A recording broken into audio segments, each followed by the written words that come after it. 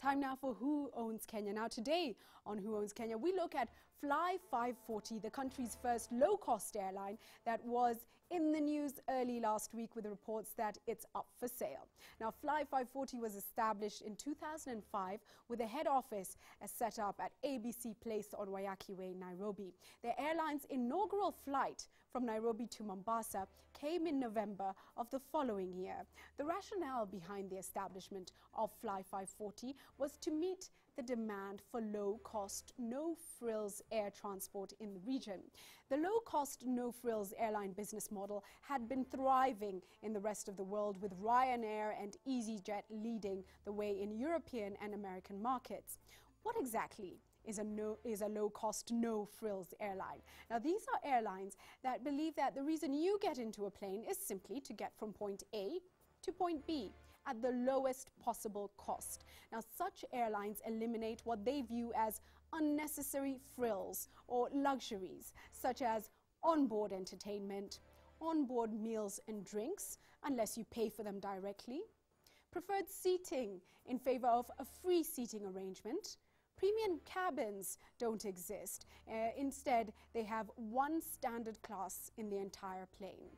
Now, the Kenyan version of low-cost airlines derived its name from the fare it charges. You will notice that for every destination, Fly 540 charges a fare that invariably includes the figure 540. Even the phone number to the airline's head office is a 540 number. Now, among the creators of Fly 540 Aviation were seasoned professionals in the airline business, and this included Don Smith, who had worked with international airlines for over 20 years. Also, Neil Stephan, who had worked for British Airways as the regional GM, general manager, for many years. And Nixon Orko, who had worked in several international airlines for more than a decade. Now, soon after the airline took off, Lonro Group, the London-based conglomerate, developed an interest in Fly 540 and bought a significant shareholding in the carrier. The entry of Lonro in Fly 540 saw the airline experience massive expansion, both in terms of new planes and new routes as well. Now, today, Fly 540 flies to over 20 destinations in Eastern Africa. Last year, the airline carried about 525,000 passengers, grossing a turnover of 57 million US dollars. That's about 4.5 billion Kenya shillings. Now, it is perhaps this success of the local no-frills airline that has attracted the attention of international aviation giants seeking an entry into the region. London-based Greek investor Sir Stelios Hadjiouanou, who also happens to be the man behind the highly successful EasyJet group, is a key player in the group that is in discussions to buy Fly 540. According to the aviation industry experts, the deal is worth 85.7 million US dollars, that's about 7.19 billion Kenya shillings, and will see Fly 540 rebranded to become FastJet, reflecting the entry of EasyJet into the local market.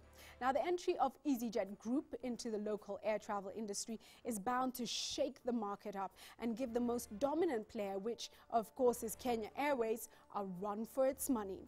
The Fly 540 aviation sale deal is configured as a multifaceted share transfer, share swap and share sale deal set to be completed by July. That's just next month.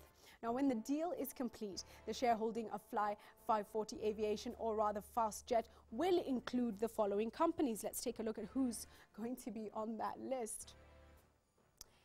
And okay, I will read them out for you. It seems to have frozen.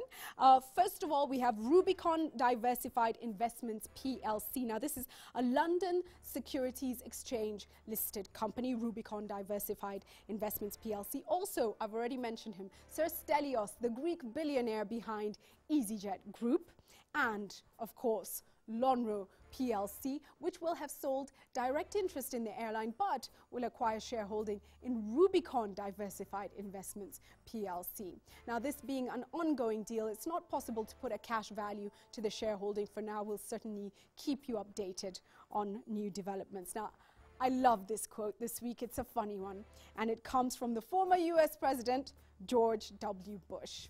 Let's take a look at what he says. out of office now, and he says, what I miss most about Air Force One is that there, they don't lose your luggage. And with that, we welcome Bernard Dong to the studio. Great to have you with us. Absolutely. How are you? I'm good, I'm good. I'm doing well. What's new in sports? Have you caught the fever? No, I haven't. The Olympic fever. Oh, the Olympic one, yes. I thought you were going to talk about football. But the Olympic one, I'm excited. 33 days to the Olympics. So exciting for Kenya. Anticipation, excitement is, of course, looming as the days progress before the start of the London Olympics. We're expecting a lot, so... Precisely.